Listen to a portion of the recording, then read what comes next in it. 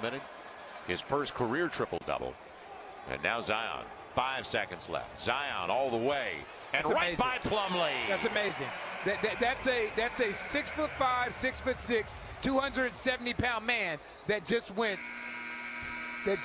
to the length of the floor in 5 seconds and got from one end to the other end to lay that basketball in. Yeah, Detroit's got 16 on the board, AD, and that's the most they've had in any half this season.